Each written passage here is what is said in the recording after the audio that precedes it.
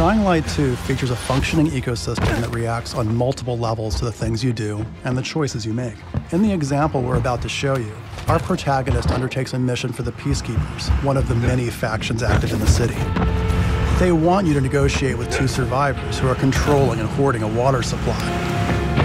Are you going to insult us with another final offer? Let's say you choose to carry out the Peacekeepers' orders, one way or another. Stay back!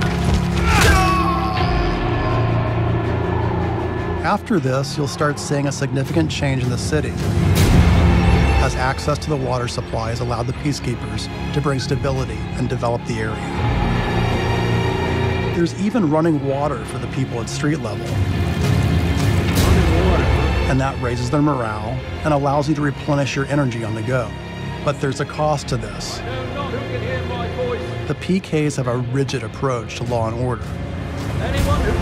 So while the streets may be safer, it's only safe for those who side with them. So if you get on their bad side. Now let's return to that moment of choice. And instead of killing them, you choose to team up with this group to supply water in the black market.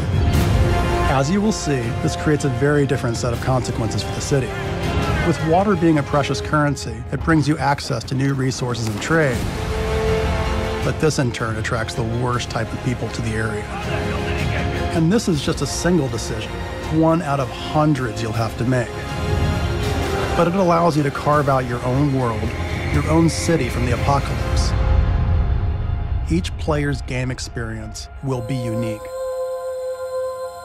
And by the way, this is just what happens in the day. At night, well, things tend to get a lot darker.